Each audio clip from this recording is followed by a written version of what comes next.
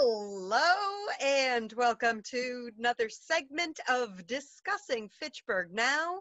I'm your host, Sam Squalia. We are coming to you from the Workers Credit Union virtual studios, thanks to Fitchburg Access Television. And this segment, we are following up on our last show with Haitian Outreach, following up on their trip to Haiti in March of this year in 2020. And here to talk about it with me, I have Pauline Aliskevitz. She is one of the directors of Haitian Outreach. Thank you so much for coming on. Hello, Sam. How are you? I'm pretty good. You know. It's good to see you again. Thank you for having me. I'm so glad that you were able to actually go to Haiti in the middle of this, well, I mean, right before this pandemic, right? In early March. Let's talk about your trip.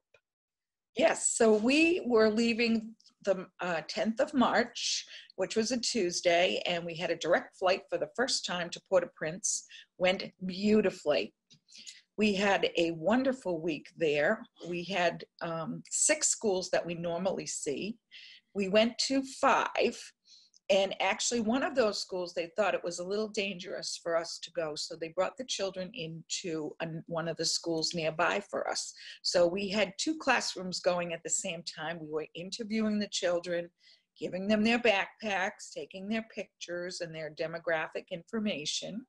So we saw 329 out of 349 students in our program, which is wonderful, wonderful. So you are a program that sponsors students in Haiti and provide backpacks and other resources thanks to the many volunteers and sponsors that you have here in America and in Canada. And you have been running this since, what, 1998? 1998 was when it actually started, and John and I, my husband John, are the 3rd couple to run this ministry, and we're on our 7th year this year. I've been to Haiti 7 times, and it's a beautiful country. It used to be well known for a vacation spot. So it was probably high 80s when we were there, low 90s, with a beautiful breeze, and the flowers were blooming, and it was lovely.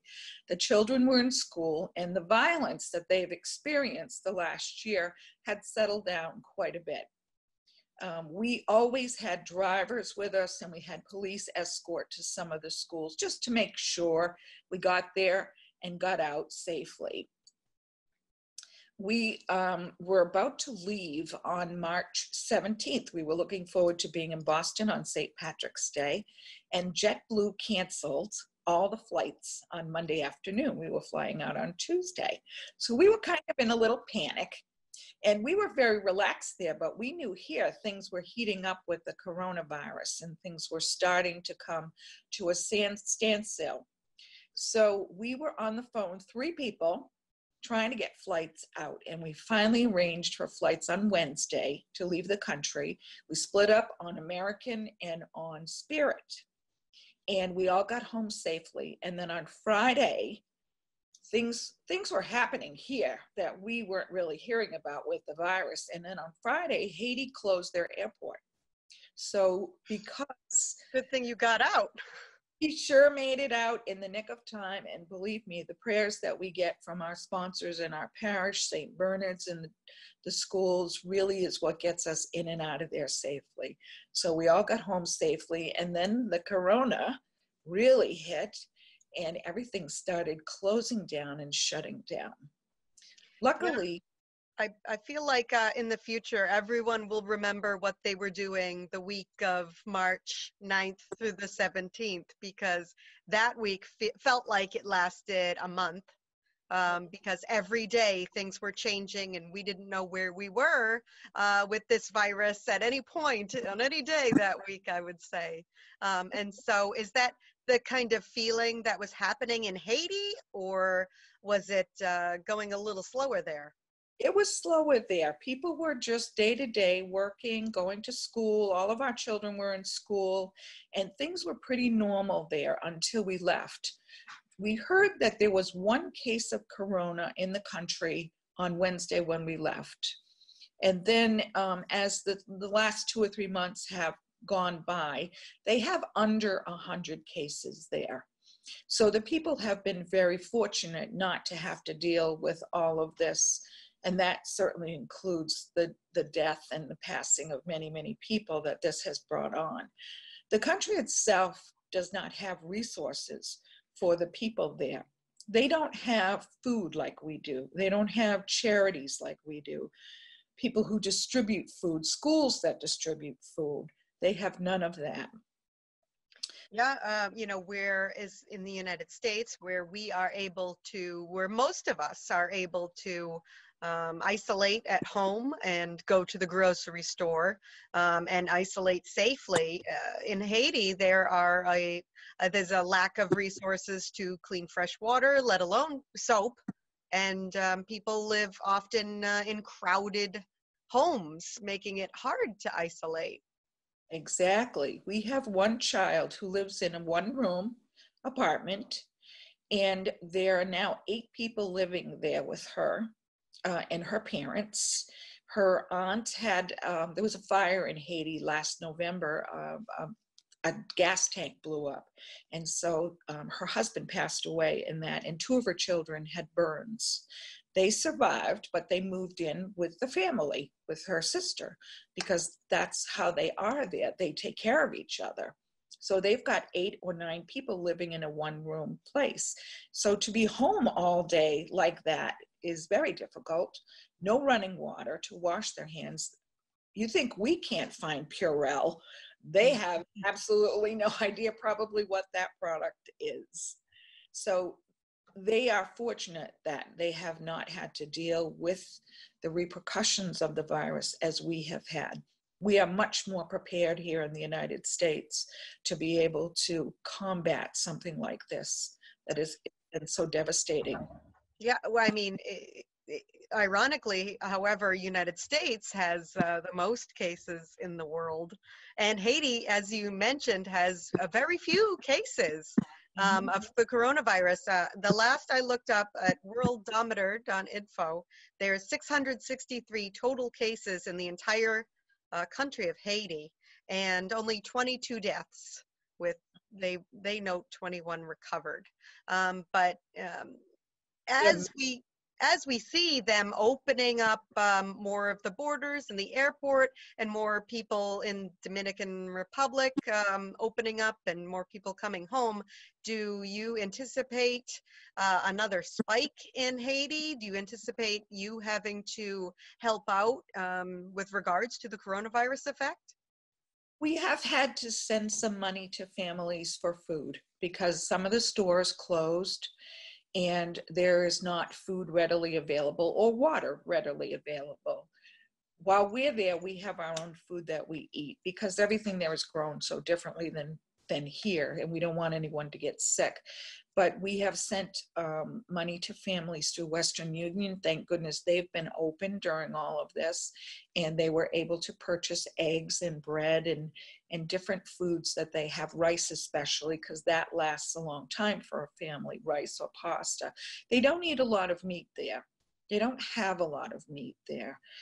They have goats, and there was a few cattle we saw this year, but not very much. Their medical facilities are not like ours either. You know, they don't have the equipment or the staff as we do to take care of people who are very, very sick. So it's a very different experience being there than here. Yep, we suffer from a lack of personal protective equipment for our healthcare workers and our general population. But Haiti suffers from a lack of general hospital beds and general treatment providers, and on top of that, a lack of PPE. Right, because there are hotels and other businesses are closed, just as ours are, people are not working.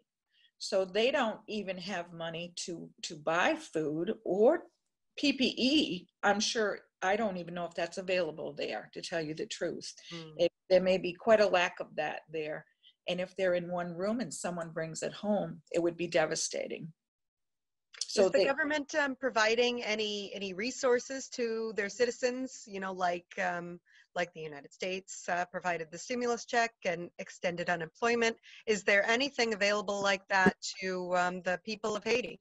No, there is not. There are no resources there at all, which is one of the reasons Haitian Outreach has been there so many years, because the government provides no Medicaid and no welfare and no free hospitalizations. You know, if people are sick, they go to the hospital, they have no money, they can't pay for the hospitalization.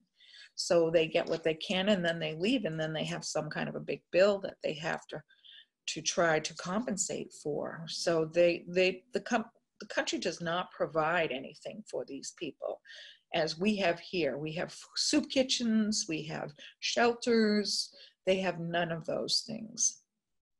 It's very generous organization that must help so many people in Haiti.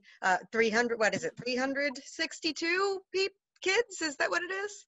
329 we saw out of 349, so 349. 349 kids. And Yeah. And what did you provide to them during this trip? So Haitian Outreach looks for sponsors. We have approximately 175 to 200 sponsors and donors, and they give $200 a year to support a child to go to school. $100 pays for the tuition, a uniform if they need it, or immunizations if the child needs it. The parents pay half of the tuition. They pay the remainder.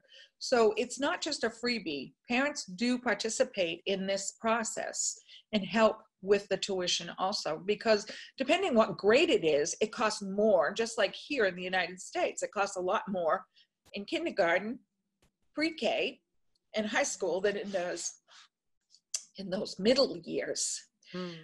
So then we provide a full backpack with brand new shoes and brand new school supplies. And then when we have donations of beads or bubble liquid or lipstick or nail polish, we put those in the backpack, stuffed animals, according to the child's age, and we give each child their backpack.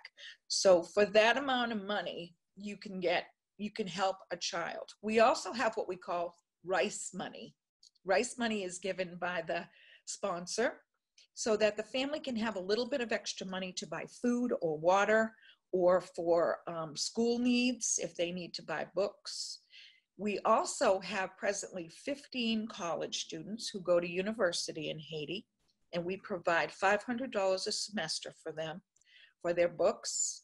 We help them with a laptop if they need it, and they are in a variety of different tracks in the colleges, between accounting and cosmetology and business administration, a variety. So we also help them to be able to stay in school and get a college education, which is amazing, especially for young women in Haiti to finish high school and go to college. It's amazing. So the work that we do changes lives. It's an incredible opportunity for so many. Do you ever invite any of the people that you've helped here to the United States to show them around? Well, we can do that with university students if they have the appropriate paperwork. It is not that easy to leave the country of Haiti as it is here. You have to have a passport and you have to have an identification, and many people don't because they can't afford it. But we have had students in the past that have come and spoken to groups, and at the church at St. Bernard's, we've had sisters that have come and spoken about the work that we do there and the work that they do in the schools. They run the schools for us. So yes, we periodically do. And we ran into a young man who had become the manager of a hotel. We talked about that the last time we were together. And he said that he would come and talk to people if we wanted him to. But he's one of our successes. And those are the important things we like to show people, is that what we do does have an end product that is successful. Well, I would just love to have him on the show if he ever comes here. Or, I mean, now that, you know, we can do virtual studios, if he has access to the Zoom platform, maybe we could do a follow-up interview like this. That would be really great. Well, Um, that thing. yeah. Yeah. So, during this pandemic, it's been difficult for nonprofit organizations to do their normal fundraising. Yes. How do people contribute if they would like to sponsor a child? How do they find out how that they can contribute? So they should go to our website, which is HaitianOutreach.net. And it's Fitchburg based, so they should, make sure they have the right Haitian outreach, because there are many Haitian charities around. And they can use PayPal on our website and make a donation if they would like. Some people don't want to be attached to a certain child for a long time. We have older children who are ready to graduate from high school, so you could do it for a couple of years or even 1 year. But if you'd like to make a donation, you can go to PayPal, or you can mail a check to us, made out to Haitian Outreach, P.O. Box 16, Fitchburg, Mass. 01420. And presently, we are bringing our items down to St. Bernard's Church Hall and getting ready to fill our backpacks and ship them out in the fall.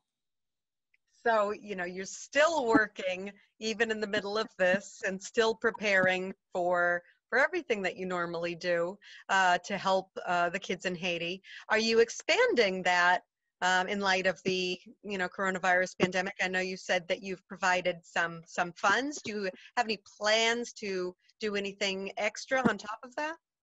If we get extra donations after our backpacks are completed, we sometimes make renovations to schools.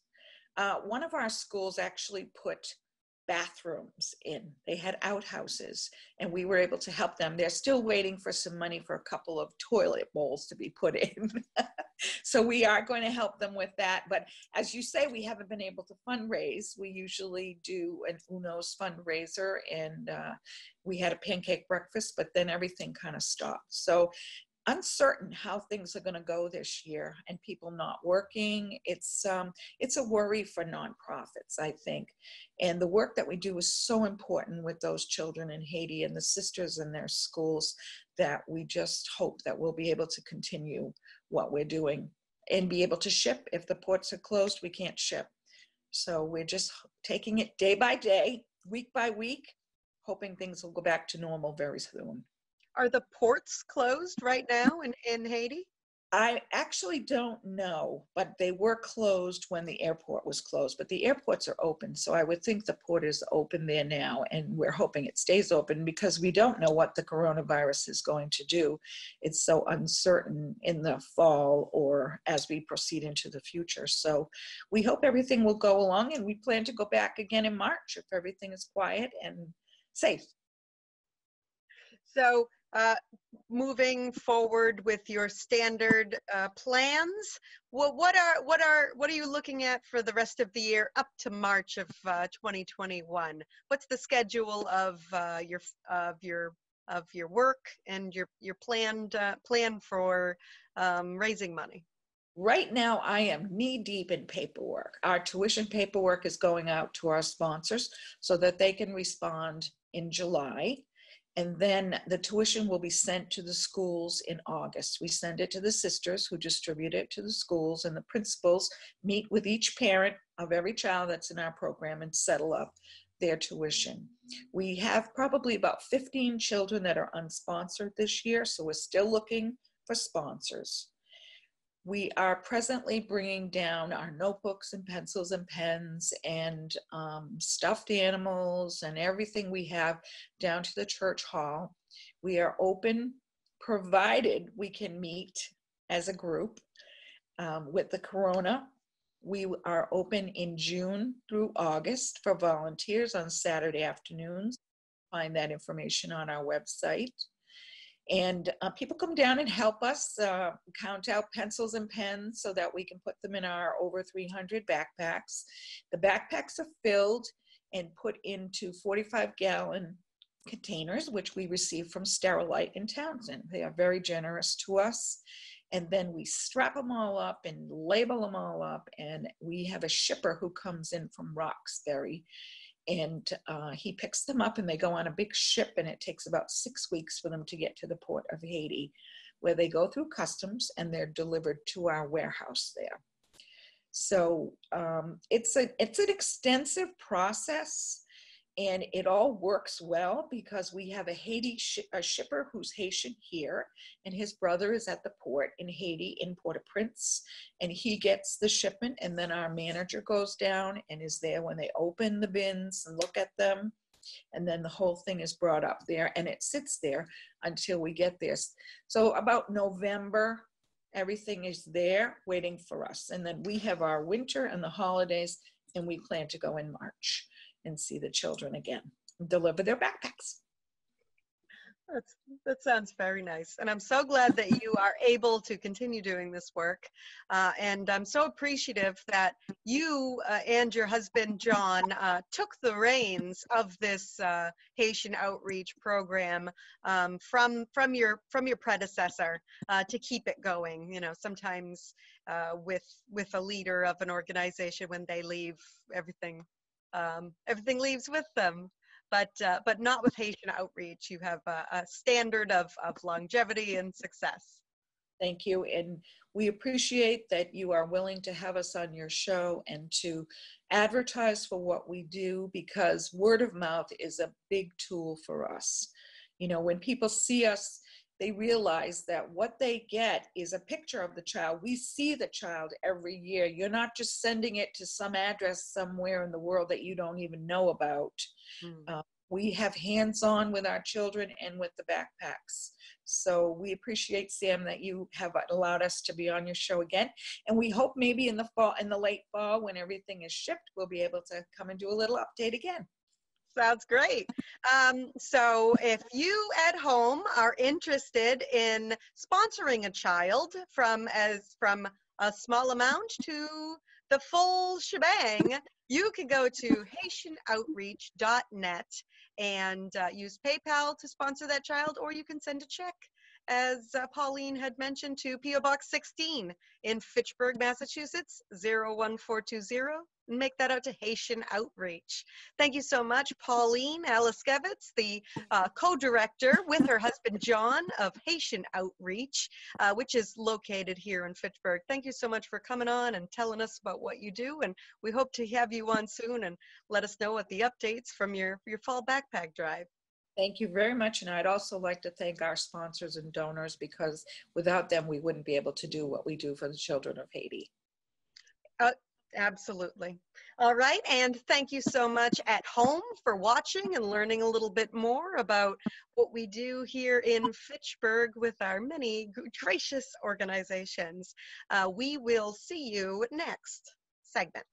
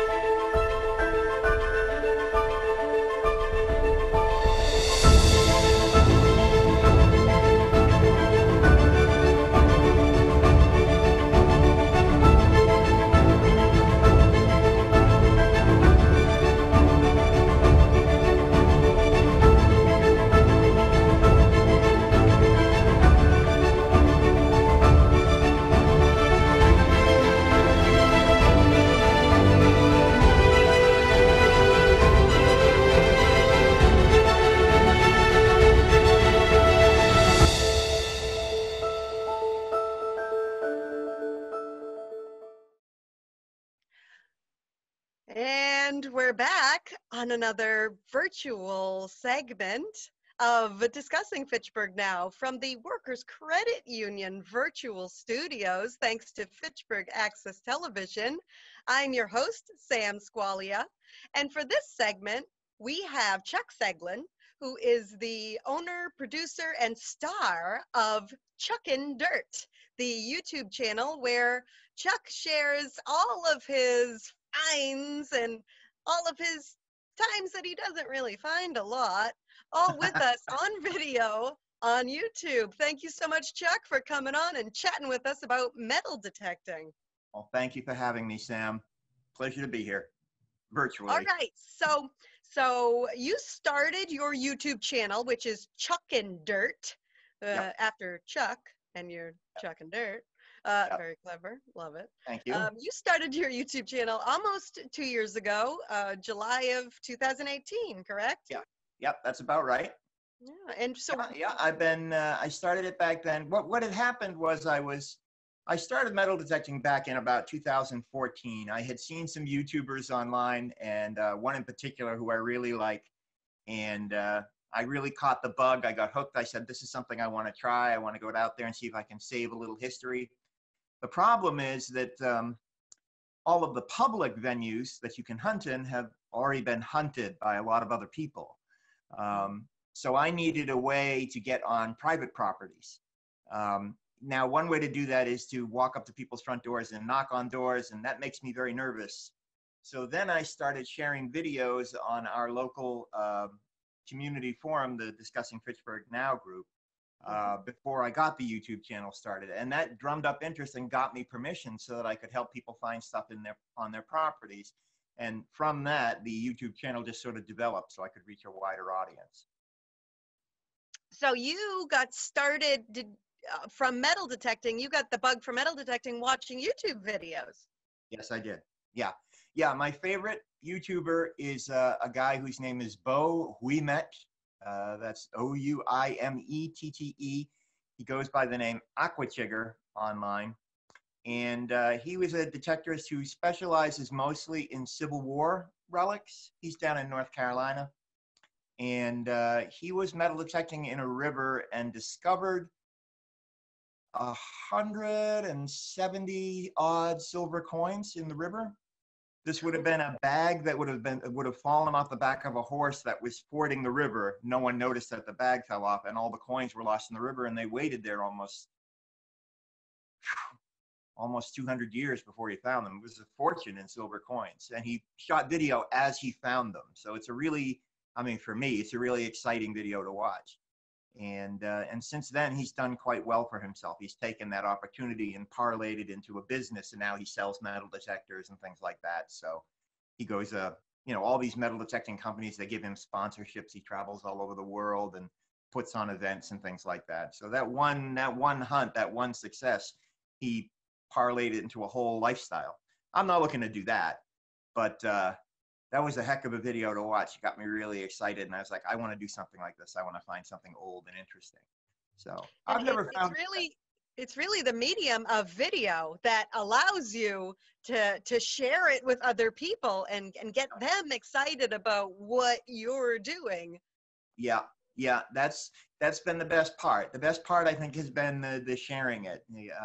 I'm always very conscious, when I pull a relic out of the ground and I'm videoing it. It never seems to leave my consciousness that this is the first time this object has ever been photographed, because it existed before we had cameras.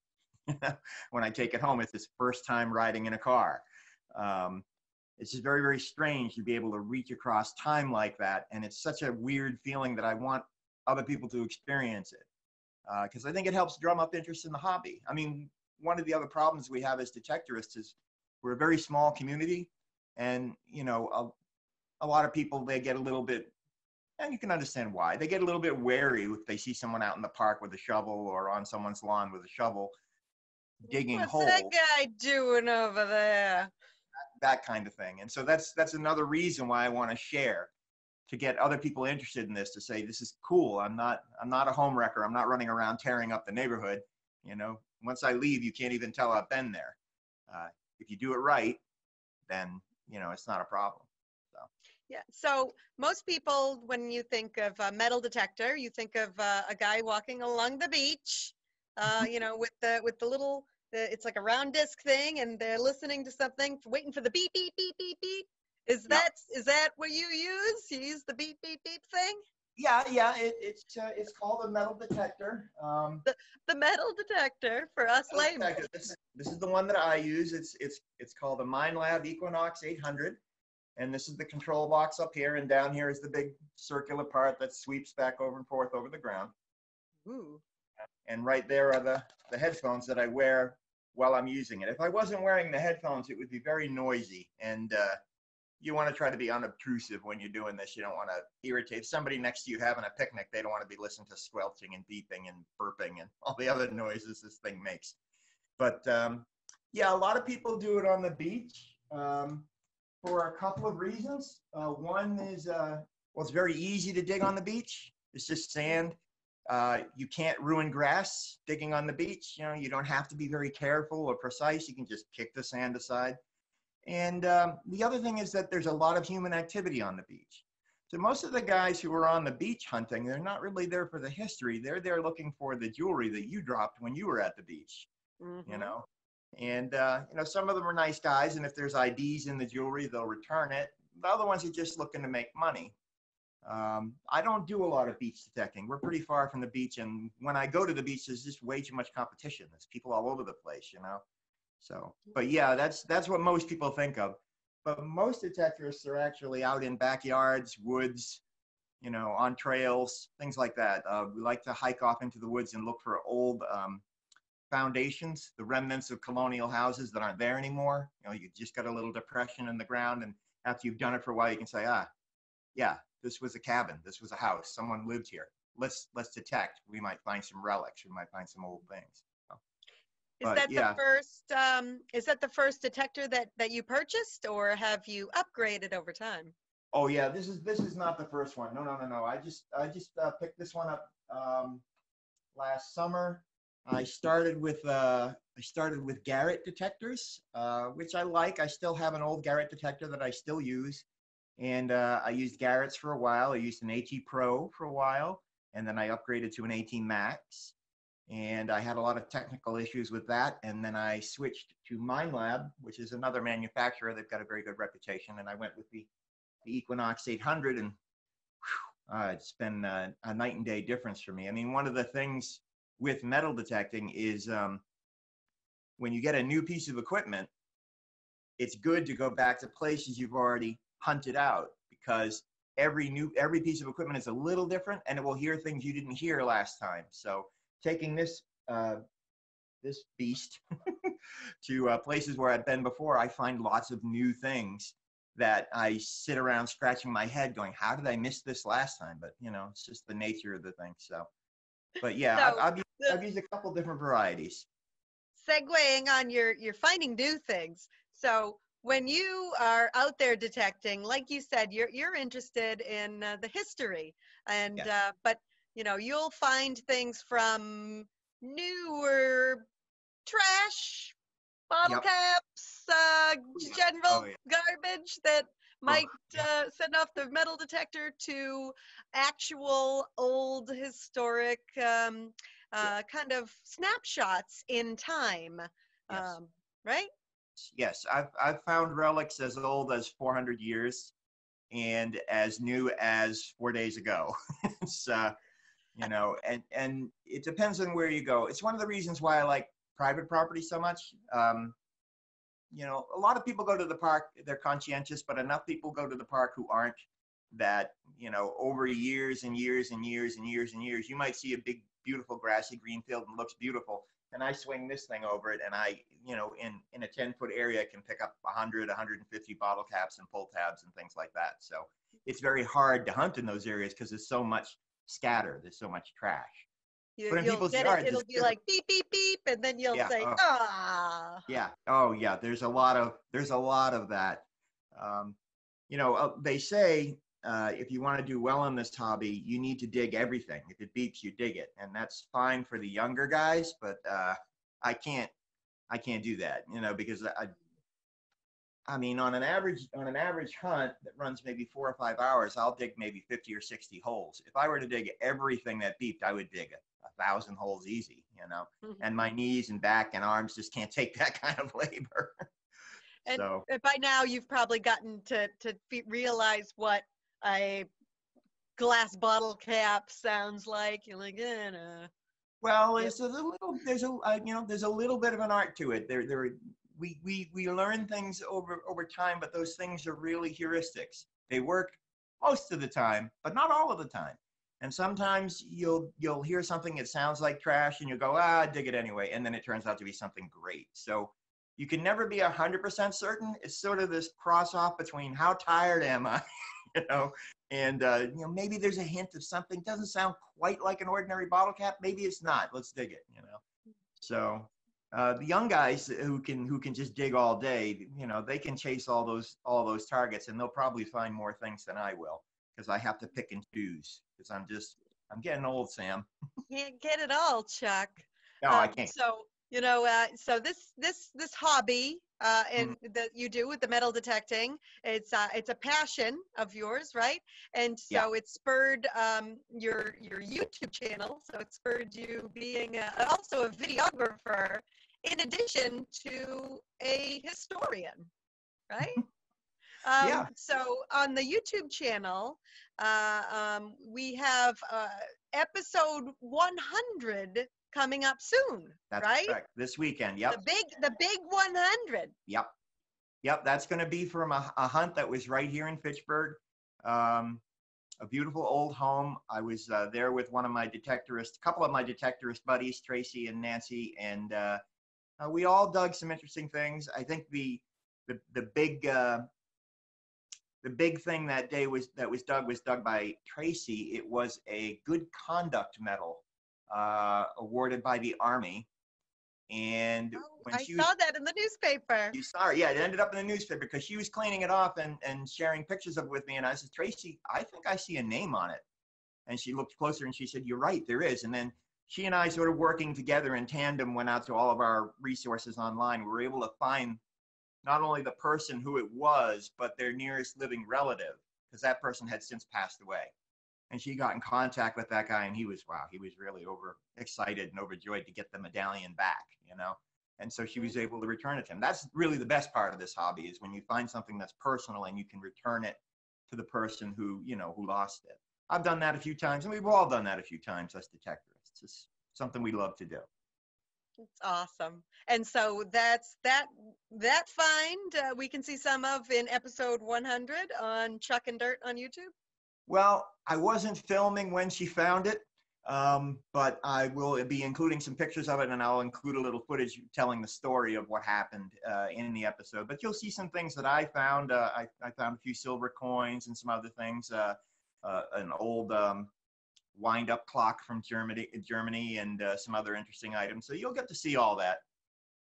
That's one great thing about Chuck's YouTube channel, is that he will film what he's doing and what he's finding, and then he'll talk about this is what I think it might be. But in the editing video process, you'll actually show a picture of the cleaned up item with text that says exactly what it is. So us at home know exactly what you're looking at, even though you on your video, you don't know yet. Sometimes I don't know. Often I don't know. Sometimes I never know. Actually, I kind of like that a little bit. I like having some mystery. I find a curious old item, and I know it's personal, and I know it's interesting, but I can only figure out so much about it. But yeah, usually it's amazing, the technology we have these days. Usually you can track things down and get a very good idea of what they are, where they come from. So do you save all of your cool finds? Do you save all of your not cool finds? What do you do with the stuff that you find? I save most everything I find, unless it's really trash. There are occasions when I will find a relic and it's in really, really bad shape. If I am, if I'm unable to clean and restore it, I may end up discarding it, especially if it's something I have several examples of. So like, how many horseshoes does one guy need, right?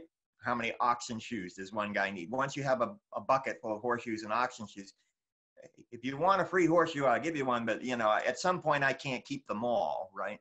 But the really cool things, like the interesting relics that I only have one of, or that that track to local history, you know, like something that's specific to Fitchburg, for example, or specific to my hometown. Yeah, those are the kinds of things I like to keep, especially really personal items.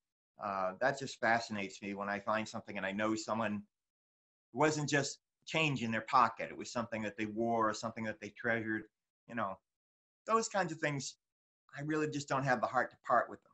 What I do is I use these displays. They're called Riker mounts, which is basically it's a cotton-filled frame with glass on the top, pins to secure it close, and then I can put the objects that I find in there, including little pieces of paper to remind me where they came from or what the object is.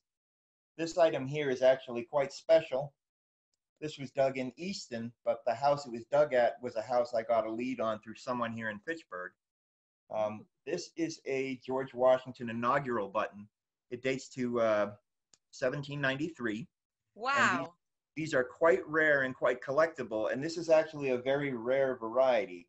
If this was in perfect mint condition, it would be worth somewhere in the neighborhood of 12 grand. In this condition, not much at all, you know. The really nice thing is, though, that I dug 2 of these together, and the homeowner let me keep one. He didn't have to do that. You know, my policy... That's a good segue. So when you detect on people's private property, how does that work? Do you keep the stuff you find? Well, ultimately, it's all coming out of, their ground. So it all belongs to them. So the arrangement I like to have with homeowners is this. Listen, you get final say on anything I find. So you get to see everything.